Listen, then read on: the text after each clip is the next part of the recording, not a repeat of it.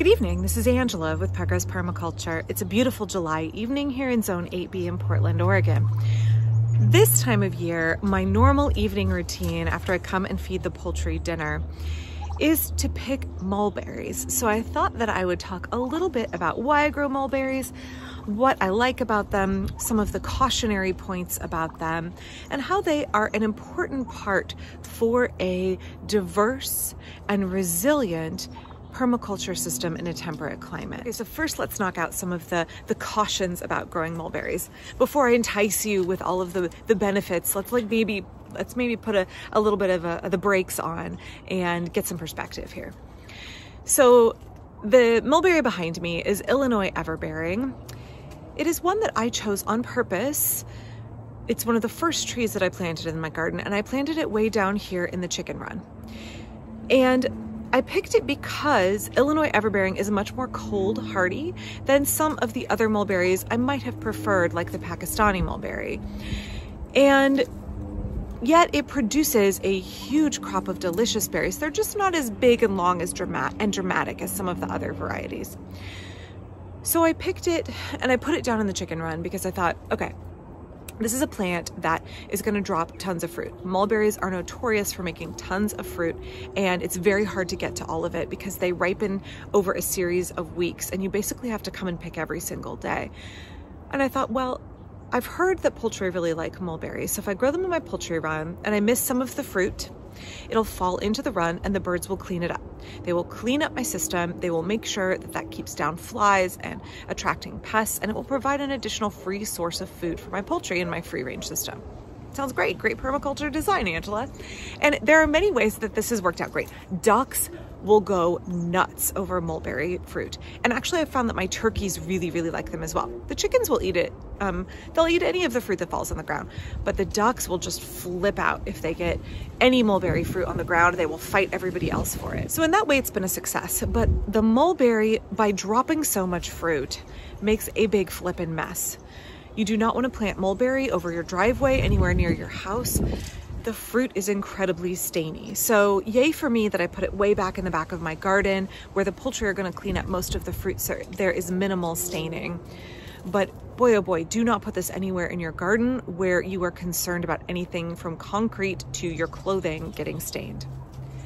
The second problem with growing a mulberry like this is that they get very, very large. Illinois Everbearing gets up to 60 feet. I knew this when I put it in. So I went to high school in the Midwest. There are plenty of both the kind of invasive, wild versions of mulberries there, as well as cultivated varieties. And I knew that they got very large. I also really enjoyed eating mulberry fruit as a teenager when I would go and pick it out in the wild. So I said, okay, I'm going to control this beast that's going to get to be 60 foot tall because I'm going to coppice it. I actually ended up pollarding it, which is slightly different, and I will have more discussion on pollarding in the future. And I thought this will keep all of the fruit where I can reach it. It will keep it from being too low where the birds are going to peck and get all of it, and it'll keep it contained. I did not count on the vigor of this plant. So even pollarding it, it sends out multitudinous shoots. Oh, hi duck. Multitudinous shoots that I have a hard time controlling. It hangs into the neighbor's yard, which I really wish it didn't, and it produces just a huge amount of vegetation. I mean, there's greenery everywhere down here. So stainy fruit.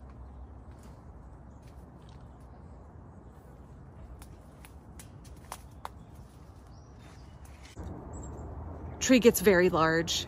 And also it continues to ripen fruit over a long period of time. And that's why I'm down here every single day in the evening harvesting, so that I can fill my container. I usually pick something that can go straight into the freezer, and I harvest my mulberries and I just pop them in the freezer. I said in previous videos that I just keep some large containers in my freezer, and I just put mixed berries in there for cobblers or for smoothies or what have you in the winter. Just chuck everything in there. It's impossible to really get enough in one day to do much with. I mean, perhaps you could get enough for a pie. I picked about half a gallon last night. Probably pick about that much tonight. But in general, I harvest them every day for weeks, and I stock my freezer. But it is something you've got to be out here picking. If you get behind on it, it will drop the fruit onto the ground. And if you have it in your poultry run, then that's great. Your poultry can clean it up, particularly your ducks who are going to go crazy over it. But if not, you're gonna have a big mess. With the fact that this plant gets so large, even though I pollard it, I have to use a step stool back here. If you didn't pollard it, you would be in big trouble for harvesting. So you wanna make sure that you have a step stool. They have a strategy for how to safely reach the fruit. Some folks put a tarp on the ground and shake the trunk and get the berries to drop onto the ground. That's a good strategy, or grab the ends of the branches like these and just shake and some of the fruit will drop off.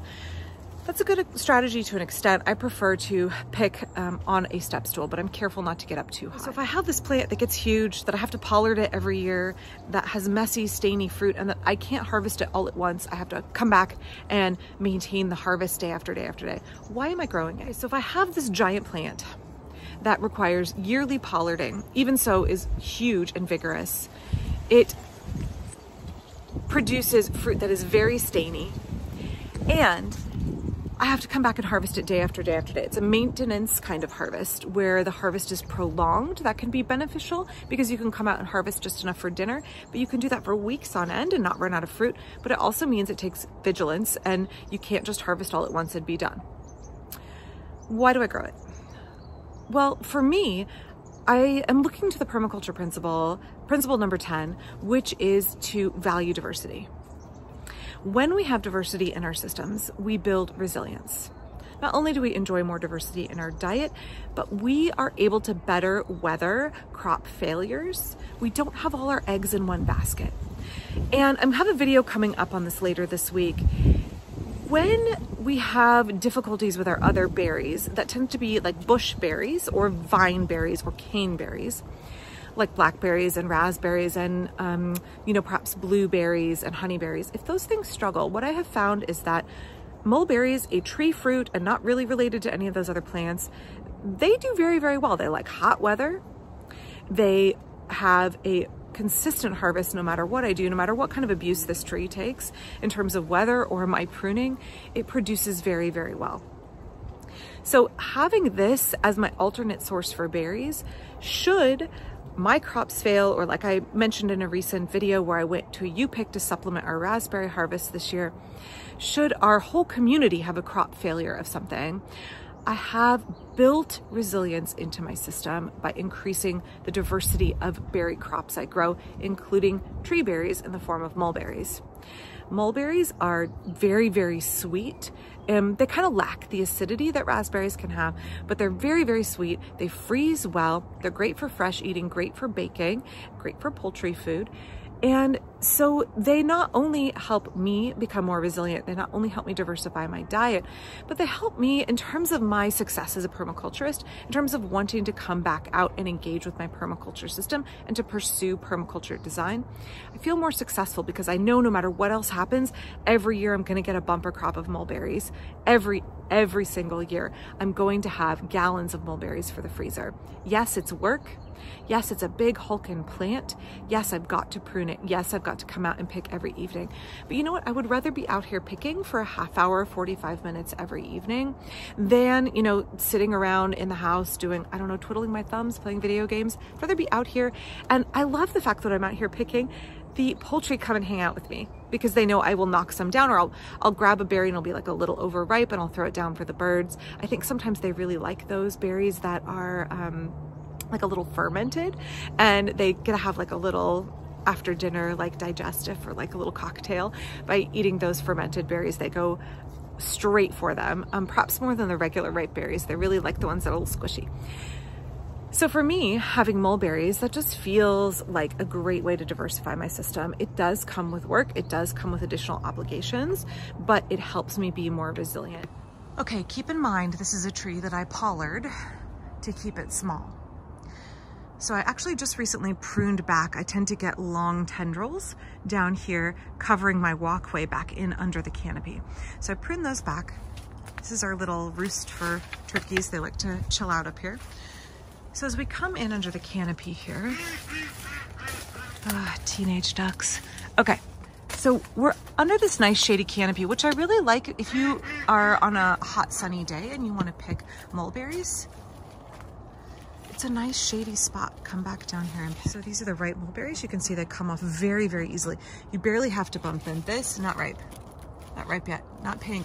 You can see the maturing ones here. There's going to be weeks and weeks. So that when I talk about that prolonged harvest, you can see many stages of maturation all on one branch. So I have to come back every day. People ask me if these get fruit flies. Nope, I have not found they get fruit flies. What I have found is that there are a million spiders that live under here. So the poultry have noticed that I am down here picking and they are waiting patiently. You guys, adolescent ducks are super annoying. Okay, hopefully they won't keep quacking too much. They want me to come get them or bring them treats. So here's my chicken coop. So an additional benefit, if we're looking at permaculture stacking functions, you can see that this is grown so that it shades my coop and cools it in the summer. So when you go to pick, the berries should come off very, very, very easily. So you can see there's tons that I can barely reach, and that's why I have a step stool back here. There will be many, many berries a little bit later that I can reach easily from the ground.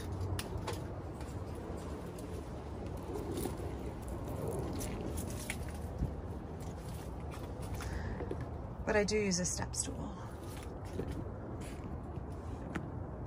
You can see how prolific with the evening sun backlighting all of the mature and immature berries, how prolific this plant is.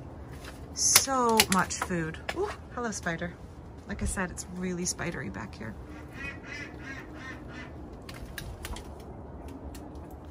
Okay, so an important note, unlike our raspberries and blackberries, which are in the genus Rubus, the genus Morus, they look a lot like raspberries, but they are very different. So again, very sweet, they don't have that sour, and forgive me for a second, I'm gonna show you something. The stem goes all the way through the middle of the berry. So that's how it's supposed to be.